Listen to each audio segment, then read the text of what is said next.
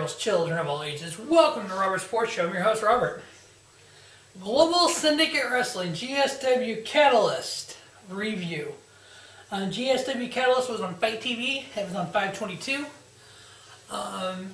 It ended the same way as Halloween Havoc 1998, and so that's why it took me a little bit longer to do the review.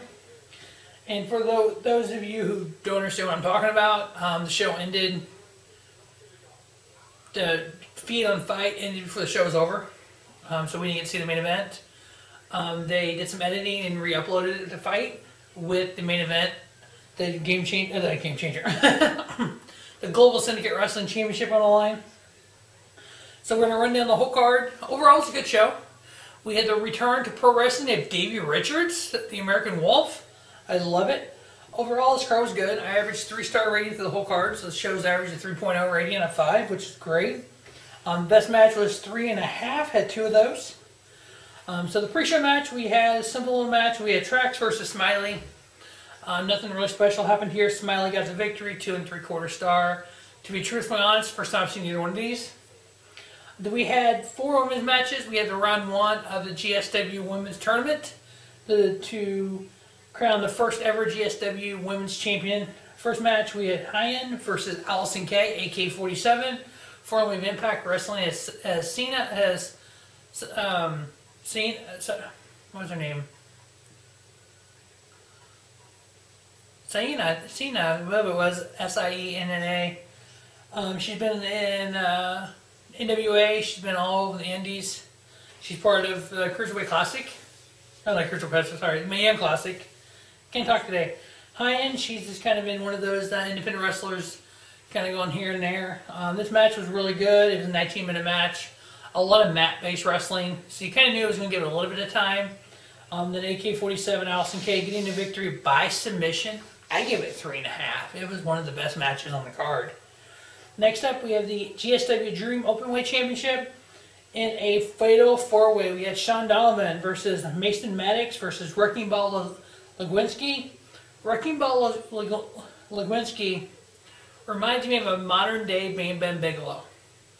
Size, the way he dresses, is kind of that. I see a lot of a young Bigelow there. And then Richard Holiday, who, if you've never seen the can't talk today, goddamn. AirPod guy, Richard Holiday. Anytime you get to talk to him, you got to talk to his lawyer / father, who represents him. Unfortunately, it was a 10-minute fatal 4-way match. Didn't give him a lot of time. Wrecking Ball Legurisky getting the victory there, becoming Dream Openweight Champion. I give the match 3-star. We go back to the women's tournament. We had Vicious Vida versus Holidead. Vicious Vida getting the victory, 10 minutes, short match, 2 3/4 star. Next up, we had a tag match. We had Austin Aries, A-Double, teaming up with Ricky Reyes versus Galvano and Supa, Nitro. This is a pretty good little match, 18 minutes. Austin Aries kind of ran the match. Him and Ricky Reyes, kind of the veterans of the match. That team getting the victory in 3 1/4 star match. Then we had the return to pro wrestling of Davey Richards. Comes out, cuts a promo. He's back. I did a little bit of research. I guess he had a knee replacement. And back in 2017, that's why he left. Here he is back. He said that we definitely will get a match from him August 20th, 21st at Global Festival for GSW. He threw out some names of some of the kind of the GSW mainstays. GSW is a new company. There are certain few wrestlers that have been on all their kind of the shows on. If you go to YouTube, they've had like 5 little shows. What are they called? High Voltage. And they had a couple before that as well. Little hour shows on YouTube. At the very end, he said, and it could be Eddie Edwards. So we'll see. We'll hope it's Eddie Edwards. Wolf versus Wolf would be bad fucking ass. But yeah, David Richards looked good. Looks like he can still go. Cannot wait to see what he brings to GSW and on professional wrestling in general. Love to see him go back to Impact and team up with Eddie Edwards. Or even feud him and Eddie. I'm fine with that too. Fuck. But yeah, so that's going to be great. Next up, we had a return to the women's tournament. We had Jordan Blade versus Deonna Purrazzo, the Virtuosis, the current Impact Women's Champion. This match was 9 minutes long. Deonna Purrazzo getting the victory by submission. I gave it 2 3/4 stars. One of the matches that I wanted to see here, the reason I bought this show, was supposed to be Jacob Fatu, cousin of the Usos, versus Michael Elgin, the unbreakable Michael Elgin. Unfortunately, due to injury, Michael Elgin cannot be here. We had Matt Cross come out and take his place. So we had Jacob Fatu versus Matt Cross. 10-minute match. Both guys kind of got their main moves in. Fatu did his moonsault and everything. 3-star match. Fatu getting the victory. Jacob Fatu, currently the MLW World Heavyweight Champion. Look for big things from him. He is part of the Fatu family with Usos. He is the cousin to the Usos. So yeah, he's part of that whole family of Roman Reigns and everything. So don't worry, he ain't showed up in WWE anytime soon. He got a 5-year contract. Hopefully he doesn't screw over MLW. I could see him eventually getting there, but not anytime soon. But him getting the victory there.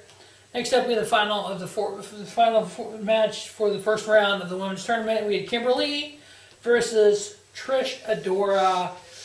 Great little match, 14 minutes long, a lot of mat wrestling. I like a lot of this because mostly, see here, this match, Adora won by submission. I give it 3.5.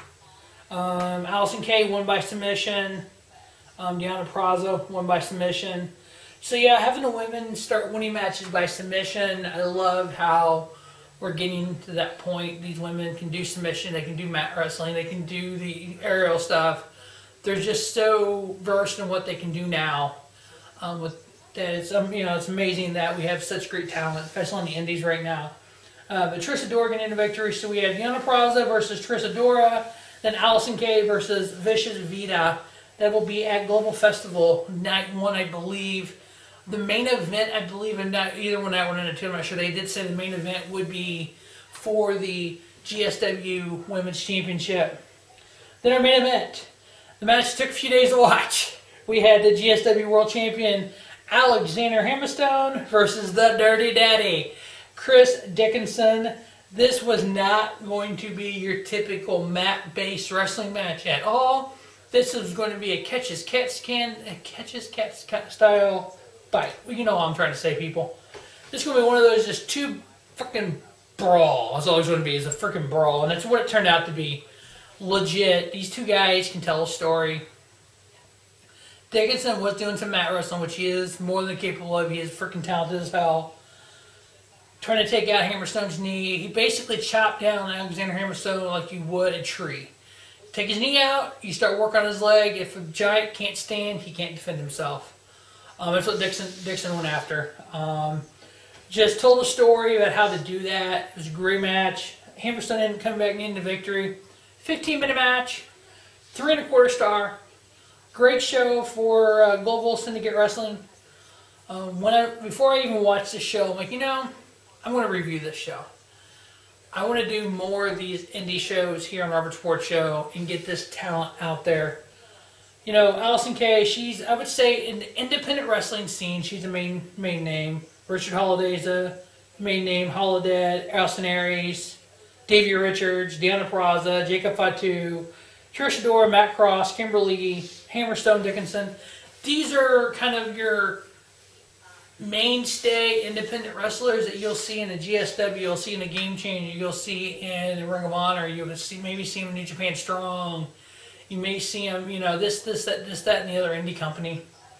But yeah, it's a good show overall, 3-star rating. If you want to check this stuff out on Fight TV, please feel free to.